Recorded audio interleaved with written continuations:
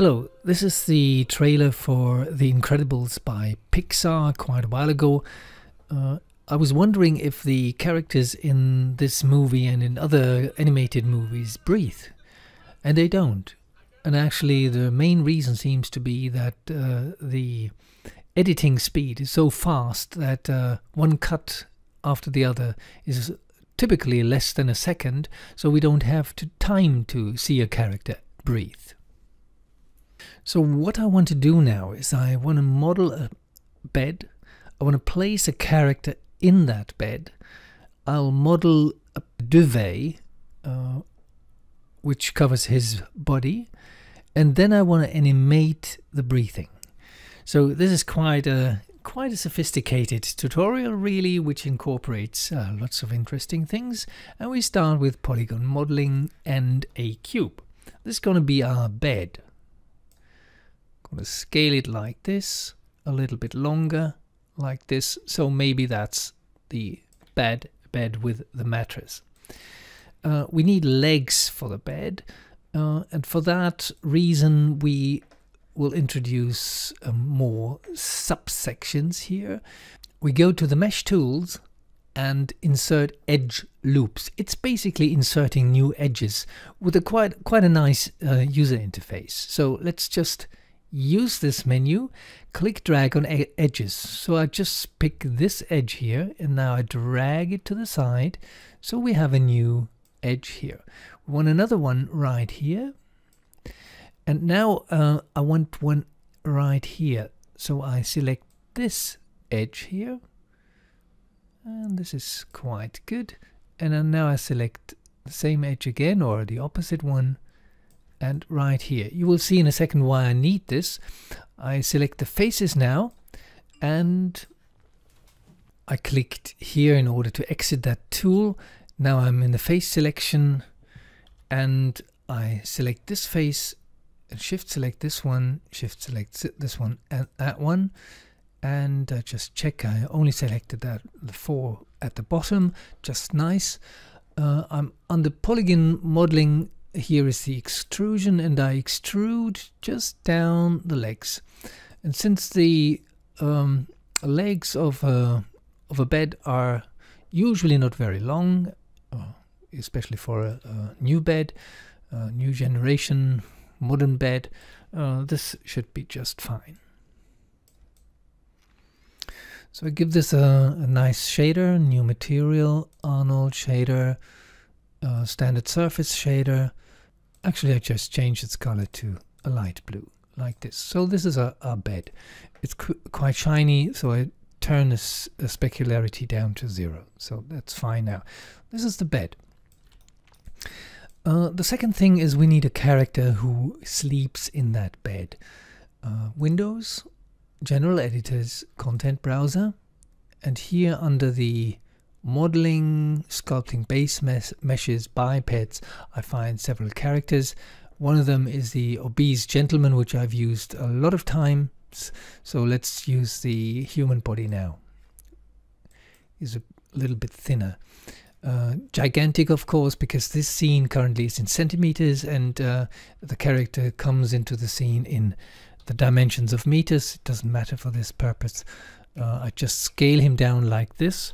Press the key F in order to focus him all right, and just place him here. So I think this is about the same size as the bed, maybe just a little bit taller. When I place him in the bed now, this would be perfectly all right, but in order to place him with not the standard pose which he has now, I need to rig him. And I do this very simply by going to rigging here, and under skeleton I have quick rig. So with the character selected, who is actually not a character yet, it's just a piece of geometry which represents a gentleman. So I click on auto rig, and now he will receive a skeleton quite automatically. This is new, I think, in my 2017 or 18, so just wonderful. Nothing has changed except for all these complicated things here. I think when I pick the reference, I can rotate him? Yes, I can. And actually I undo this by pressing and holding J, the J key. I can rotate him in segments of precision, so he's 90 degrees now lying on the bed. And also he's too little for the bed, so I can scale him now, all with the quick control reference. So the whole skeleton moves and scales with him. I think this is quite alright, still a little bit bigger like this. I think he will easily fill the bed now. Okay, so he's lying in the bed all right already. We can position him now a little bit better, just a little bit manipulation here. Well, we can go to the knee here, for example, and move the knee up. No, it doesn't work. We need to give the knee more space right here, so we can move this here. We can rotate the foot so it's kind of there, and we can, well, this can be stretched all right. We can rotate the hand so it lies on the bed flat. Help with the arm a little bit, and this arm we can move inside just like this and lower down and stretch it. I'll lift it up again, and maybe here at the shoulder we can lift the shoulder a little bit, whatever. So this basically, he lies there and he's sleeping peacefully. Now the next thing is we need a pillow for him, a duvet, and you can do it in several ways. One very simple way would be this polygon sphere. I rotate it with the key J. Hold the key J and rotate it. You will reach a 90-degree angle here. Now you scale it longer like this, and you already have some kind of duvet now which you can put down on him, and yeah, looks all right. I'll show you another way to create a duvet. So let's delete this. But before that, I want to get rid of all the skeleton stuff here. So what I'll do is I select just the skin, that's a human body, and I duplicate it, Control D, and that's the object I'm interested in. So I hide all the rest, H. So I have a pretty clean scene now, and I also give him another shader, new material, Arnold, and standard surface, and where is it? Right here. In the presets I have skin, and I replace it by skin. So when we create a light now, a sky dome light, which wraps around the whole scene, and I render it, we have a character lying on a bed with the little graininess here comes from the subsurface scattering. Basically all color of this character comes from subsurface scattering. Quite an interesting shader. We need a higher render resolution in order to get rid of the pixels here, but it picks up blue color from the bed, of course. So this is a good starting point. Now back to the duvet. I delete the sky dome shader by creating a NURBS duvet.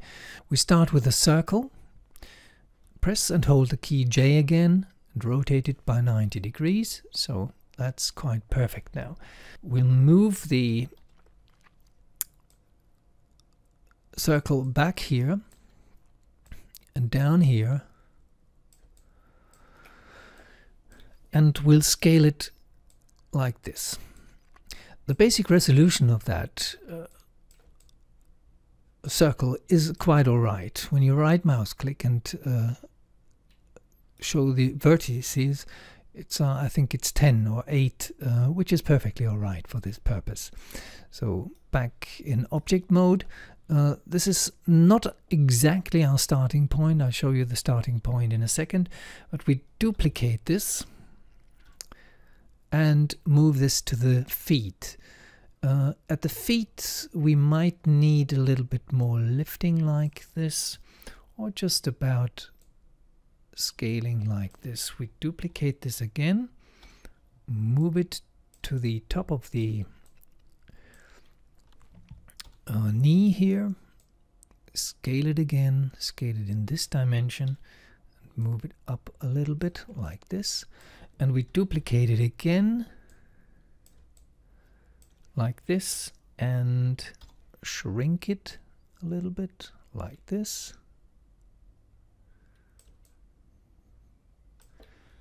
Can move it down a little bit, duplicate it again. This looks quite fine, and we duplicate it again and move it here to the head. And what we'll do now is we'll scale it down several times until it gets totally flat. And we do the same with the first one, that one. We duplicate it, move it to the back, and scale it down. It's not scaling all the way down in because it would go in the other direction. Just do it several times here from one direction and you get a flat curve. So basically with this whole set of curves here, this one can be a little bit lower, we can start creating a loft. So let's select them in order. 1, 2, 3, 4, 5, 6, and the final one, 7. And under curves and surfaces you have this icon which creates a loft. So we have the blanket here. It already looks quite nice. You see it's black because the surface, and we need to go to modeling for that purpose, the surface is reversed. The gray is inside, so to say. We just reverse the direction. So we have that very nice duvet now with our simple sculpting tools. Well, not sculpting, modeling tools. I wanted you to focus on this curve here. We can pick the components, and now I can move this CV, which is actually 2 CVs, slightly up like this.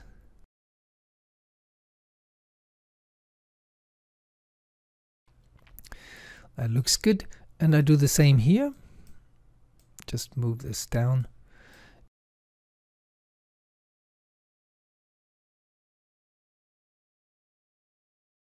You can use the arrow keys in order to do this a little bit more precise. Like this, I'm moving from one to the next and out here. So this is just a little bit more sophistication here for the blanket. Still can see his arm, but this is not necessary because we'll probably render it from the top anyway. So let's give the duvet a color now. New material, Arnold shader, standard surface shader, and make the duvet red, orange, like this. So when we create a sky dome light, that's the light I just deleted. We have this impression now of our sleeping character with a lot of grain in the head because of the subsurface scattering. Now finally we want to make him breathe. How do we do this? Well, there are several ways to do this. Again, I want to pick the circles and select the top components here, the ones here. I can move them up like this, and already I get a breathing situation. I don't need this one because the lungs and the belly are more or less in this area here. So this is what I'm going to animate. Only the 2 of them here. Actually, I can press B in order to get a soft selection, so the surrounding CVs move a little bit together with the rest. But that's what I'm going to animate. For a sleeping person, you will typically find that 3 seconds is breathing in and 3 seconds is breathing out. So 6 seconds, so that's basically 150 frames. So let's increase the frame range to 600. And at frame number 1, we'll start to make him breathe by pressing the key S. So we have a keyframe for these two CVs now. And we go to 150 and set the same keys here, and we go to 300. Do the same. We don't have to be very precise here.